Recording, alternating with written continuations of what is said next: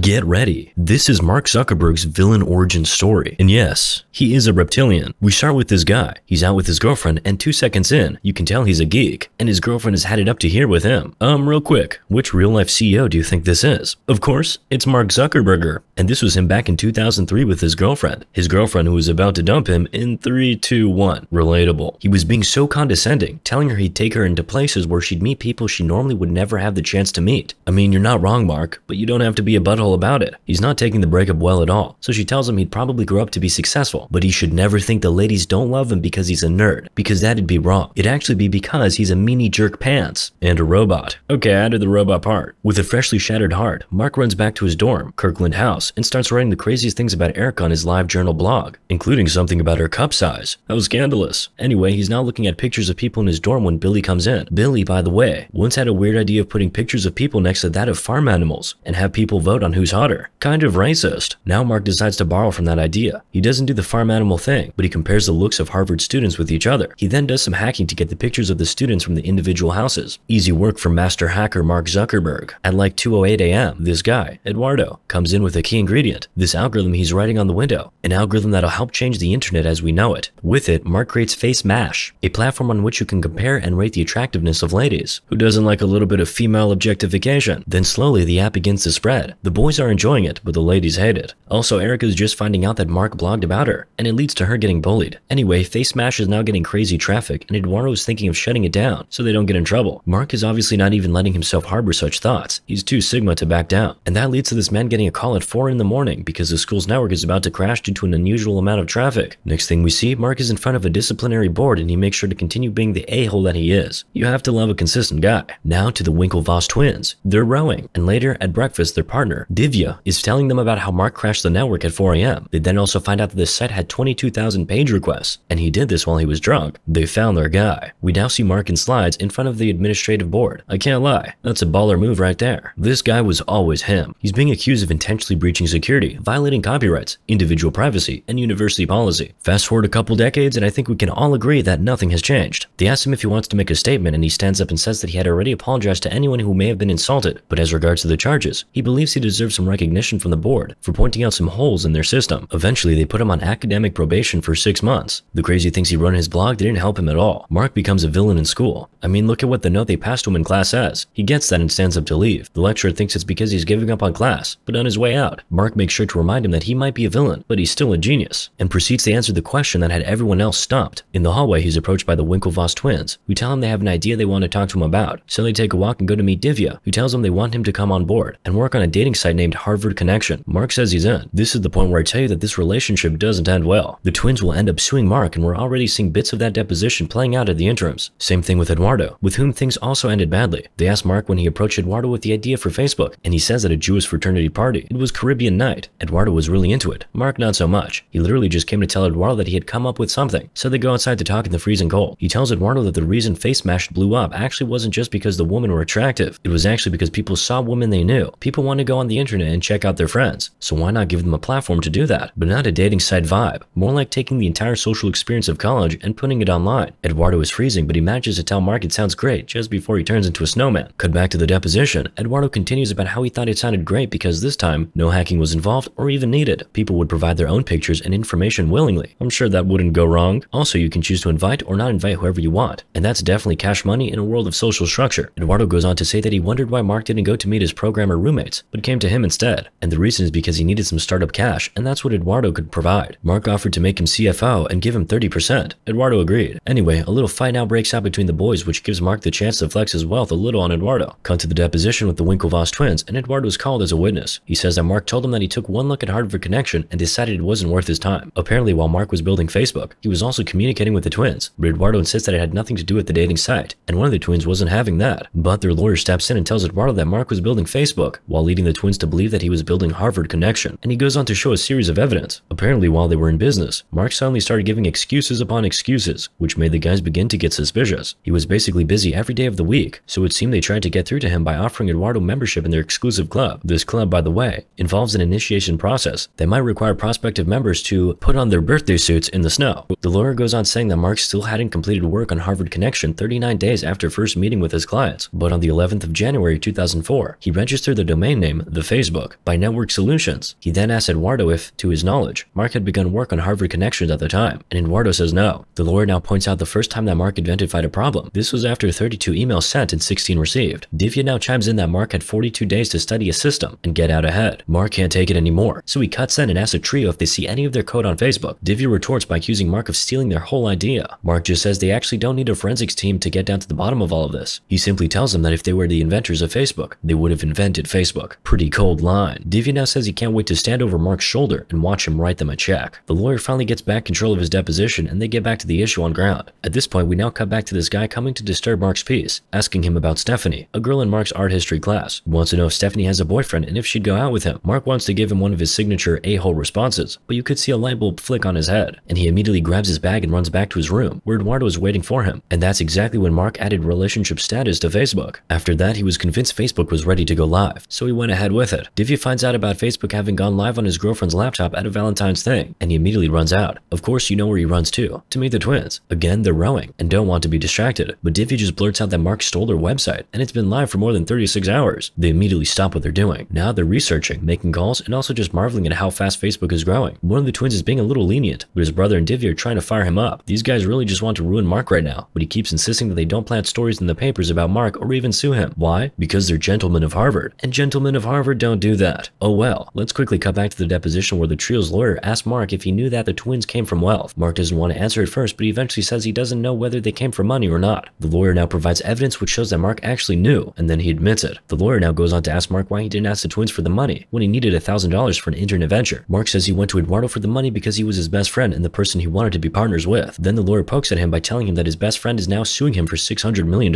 We now quickly cut to the deposition which involves Mark and Eduardo. Mark's lawyer asks Eduardo what happened after the initial launch, and he says it exploded, answering the same question in the other deposition. Divya says the same thing. Everyone on the campus was using it, and Mark became the biggest thing on campus. We now go back to the campus days when Eduardo and Mark were still best friends. They both had a seminar together listening to Bill Gates give a talk, when this really hot girl asks Eduardo if his friend is Mark Zuckerberg, the creator of Facebook. He says yes, it's both their thing. So she introduces her friend and tells Eduardo to Facebook her, and they can all go for a drink later. Eduardo is so psyched when he's telling Mark about it, both by the fact that a hot girl hit on him, and then because she said, Facebook me. While he's talking, some guys show up and tell Mark he did a really good job with Facebook. One of them implies that he's the next Bill Gates. They get to their dorm and Eduardo says it's time to monetize the site. How? Through advertising. Mark says no. Ironic, right? But Mark makes a good point here. He says at this point, they don't even really know what the product is and what it could be. They just know that it's cool, and that's what he never wants to give up. And as he's talking, Eduardo finds a cease and desist letter sent to Mark about 10 days ago when the site had just launched. It's from the trio. They're saying he stole their idea, and Eduardo starts hyperventilating. He asks Mark if they indeed stole the idea, and Mark assures him that he didn't use any of their code. He says they only came to him with an idea, but he had a better one. Eduardo now wants to know why Mark never showed him the letter, and Mark says because he didn't think it was a big deal. Eduardo now tells him to always come to him if there's any problem, then asks Mark what he did about the letter. He said he wrote back. What did he say in the letter? Basically, he raised concerns about the functionality of Harvard Connection, and the trio's lawyer is asking why this was the first time he raised those concerns. He had sent 15 emails prior to that one and didn't raise any concerns. He now asks if he was leading his clients on. Mark insists he wasn't. At this point, a-hole Mark comes back alive. While the lawyer's talking, he just starts talking about the rain, and when the lawyer asks if he has his full attention or deserves it, Mark says no. Based. He only has the minimum amount of it. He tells him that the rest of his attention is back at the offices of Facebook, where he and his colleagues are doing things that nobody in this room, including, and especially his clients, are intellectually or creatively capable of doing. Mark Zuckerberg kinda goes hard.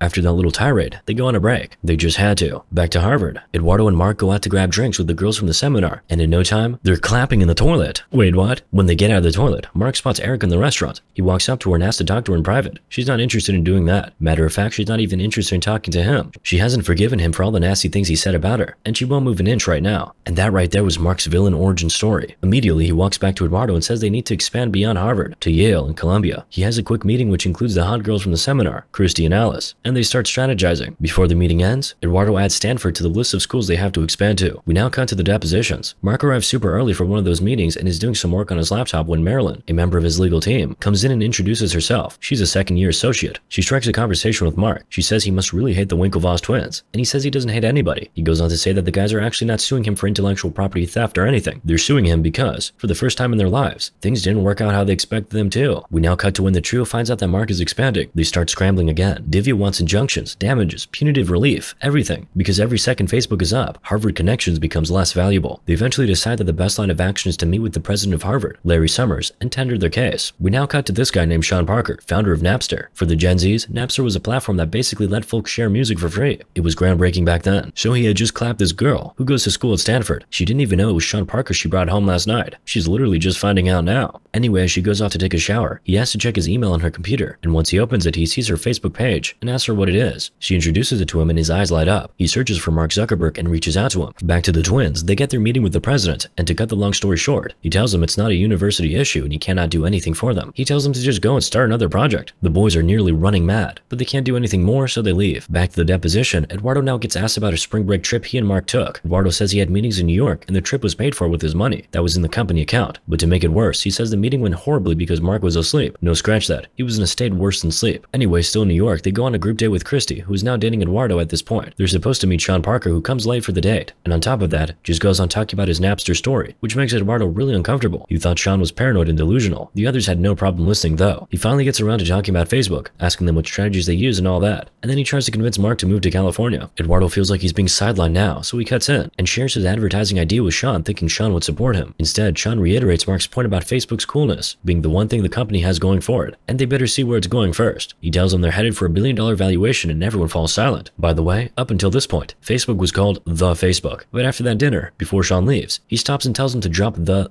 and just call it Facebook. Mark was sold, starstruck, and awestruck. The drive back? Awkward. Back to the deposition, Mark's lawyer now asks Eduardo if he ever did anything that might be considered legitimate grounds for termination. He says no, nothing to embarrass or jeopardize the company, but the lawyer then points out that he was once accused of animal cruelty, and Eduardo is stunned. He explains that it was part of his initiation after he got into the Phoenix. He had to carry a chicken with him at all times and take care of it every day for a week. He insists he didn't torture the chicken, but the article in the paper says otherwise, so he goes on explaining. Basically, he fed chicken to his pet chicken. Making the poor bird a cannibal definitely doesn't look good. He says it was all resolved though, but as he's talking, he appears to reveal that Mark sort of cheated on his final exam. Anyway, Eduardo feels betrayed that Mark told his lawyers about the animal cruelty thing, but the lawyers said they found that information on their own, and that Mark even defended him when they first brought it up. In that same place where Mark first found out about the article on Eduardo's alleged animal cruelty, he tells him he'll be moving to California. Eduardo doesn't really love the idea, and the topic of Sean comes up. Eduardo says he doesn't like Sean because he doesn't have money and doesn't bring anything to the table. Mark argues against that and just tells Eduardo to get on board. Now we see Eduardo enter into this room where a hackathon is going on. He meets Mark there and hands him an envelope. He tells him he just opened a new account and put $18,000 in to help him as he moves to Cali in the summer. A winner from the hackathon has emerged, and Mark hires him on the spot. We now get back to the deposition. Eduardo's lawyer asks him the question that has been in my head since I heard $18,000. She asks him why he gave Mark that much money just after expressing his unhappiness with his intention to take the company and move to California. Good question, because, Eddie, I just don't get it. Do you enjoy being hurt? Anyway, Eduardo says he did it because he wanted to be a team player. Man, these rich kids kill me. If you want to be a team player, go buy a basketball or something. Don't hand your partner $18,000. Anyway, while in California, Sean just shows up at Mark's front door one day with this lady named Sharon, who has terrible reflexes. How does someone throw a beer to you twice and you fail to catch it both times? She could catch his pipe though. Anyway, Sean now walks around the house and he seems impressed, but he seems even more impressed when he finds out that Eduardo didn't come out to Cali. He has that look which says, time to pounce. And he really does pounce. Next, we see Sean and Mark at a nightclub. Of course, we know who took whom there. Okay, but wait, he says Eduardo should not be in New York because this is a once-in-a-generation idea, which they should not let slip out of their hands. Now, what side are you on, Sean? Anyway, from this conversation, we find out that Mark and Sean have more in common than we think. Just like Mark, Sean started Napster because of a girl. Now, Mark tells Sean to come and live with him. Big lesson here. Never make long-lasting decisions in the club. I mean, who the hell does that anyway? Well, we have been away from the twins for too long, so let's circle back to them. They're currently representing Harvard in the Henley Royal Regatta, and they lose, but only just. That loss is made worse when they find out later that Facebook has expanded to England. A man comes and tells them that his daughter, who schools in Cambridge, was talking about the race with her friends on Facebook. They're about to lose their minds. Remember, one of the twins was insisting that they don't sue Mark? That whole gentleman of Harvard BS? Well, he has changed his mind now. He says they sue Mark in federal court. Finally. Now cut to Sean. He's enjoying life living with Mark, and that's interrupted by Eduardo, who has just arrived from New York. Eduardo, who just arrived in the rain, is frustrated already because Mark didn't come and get him from the airport an hour ago, as was initially agreed upon, and I'm sure seeing Sean in the house he's paying for hasn't helped his mood at all. When Mark shows up, he asks him what Sean is doing here and why he's setting up meetings. And he doesn't just ask, he yells, but he then asks to talk to Mark privately. Mark first asks him how his internship is going and how Christy is. But the thing here is that Eduardo quit his internship on the first day, and he told Mark. Also, Christy, according to Eduardo, has gone crazy. She's jealous, irrational, and he's frightened of her. Relatable. But down to the reason he called him out. Eduardo tells him he doesn't want Sean to be a part of all this. Mark basically tells him it's too late, and if he doesn't get on board, he'd be left behind. He tells Eduardo that the whole thing is moving faster than any of them imagined. The argument heats up, and obviously, they find no middle ground because, the following day, Eduardo goes to freeze the company account while Mark and Sean go to secure a $500,000 investment from Peter Thiel. But before that meeting is over, they ask Mark who Eduardo is. Take note of this. We now cut to Eduardo in his room lying on his bed when Christy comes in and begins to ask him all sorts of questions. In her line of questioning, she reveals that she sent 47 unanswered texts. 47. Even for a simp, that's too much. And then we get the first ever fight caused by the relationship status on Facebook. She asks Eduardo why he's single on Facebook. He says he was single when he set up the page, and he doesn't know how to change it back. But she doesn't believe that. She jumps into the conclusion that he's cheating. Woman moment. He's saved by his ringtone. He gets a call from Mark, so he hands Christy the present he got her, and he goes to the bathroom to take the call. Mark wants to know why Eduardo froze the account, and he says he did it to get his attention. Mark just goes on a tirade about how Eduardo put the entire company at risk because without money, the company cannot function. He says if Facebook servers are down for even a day, the reputation is irreversibly destroyed. I'm from the future and I can tell you that's not true. Facebook's reputation was irreversibly destroyed for other reasons. And while Mark is setting Eduardo's butt on fire over the phone, Christy is setting his house on fire, but he manages to quell both fires. Mark now gives him the good news about Peter Thiel's $500,000 investment and tells him to get to San Francisco ASAP because his signature is needed on some documents. Finally, a smile on Eduardo's face, but before he even moves an inch, he makes sure to dump Christy. Based. The following day, Eduardo's at the office in San Francisco and the news quickly goes from good to better. His share has just gone up from 30 to 34%, even though Mark's has gone down from 60 to 51% to make space for Sean, Peter, and Dustin Malkovich. Now in the deposition, Eduardo is blaming himself for signing that document that day without first getting his lawyers to look it over. His lawyer called it his own death certificate. He goes on to say that after he signed the documents, Mark told him he won't be coming back to school for some time, so the goodbyes that were saying now held some weight, but Mark told him he had to come back for an amazing party Peter is planning to throw. Eduardo says he'll be there. The following day, Sean drives Mark to a building for a meeting in his pajamas and gives him some directives. Anyway, fast forward to the party. Before he flew down, Eduardo got an email from Mark telling him there was also going to be a business meeting, only for Eduardo to arrive and find out that it was an ambush. He walks into the office and he's told that his shares had been diluted from 34% to 0.03%. Enraged, he immediately walks out and smashes Mark's laptop. And you know what makes everything even worse? Mark, Dustin, Peter, and Sean all had their shares untouched. No dilution, nothing. Nah, this was so cold. Heartless, man. And Mark doesn't even show remorse. He blames Eduardo for not being smart enough. And to rub further salt into the wound, Sean reveals that his name has been taken off the masthead as CFO and co-founder, and then he offers to give him back all the money he invested. Eduardo nearly punches him. Before Eduardo leaves, he promises to sue Mark. We now see Facebook surpass 1 million users, but Mark doesn't seem very happy. Later, at the celebration party, the cops burst in and take Sean in for salt possession. I believe he eats it with his nose. He calls Mark from the station. You can tell that Mark is so disappointed, especially because he was doing it with the interns. Sean now tries to blame Eduardo for everything, and Mark just tells him to go home. Back to the deposition. Marilyn comes to tell Mark that they're done for the day. He tries to ask her out, but she turns him down. He tells her he's not a bad guy, and she says she knows. He then asks her what happens now, and she says they'll have to settle, and he'll even have to pay a little extra so they sign an NDA. He asks why he'll have to do that when he invented Facebook, and she basically tells him he won't survive in front of a jury simply because he's not likable. Very true. Her last words to him before she leaves are, "You're not an asshole, Mark. You're just trying so hard to be." Fire line. And what does he do after hearing that? He goes to search Eric on Facebook, sends her a friend request, and just keeps refreshing the page. We've all been there. While he's refreshing, we see that the twins got a $65 million settlement and signed an NDA. Eduardo received an unknown settlement and had his name restored to the Facebook co-founder. Moral of the story? Mark Zuckerberg.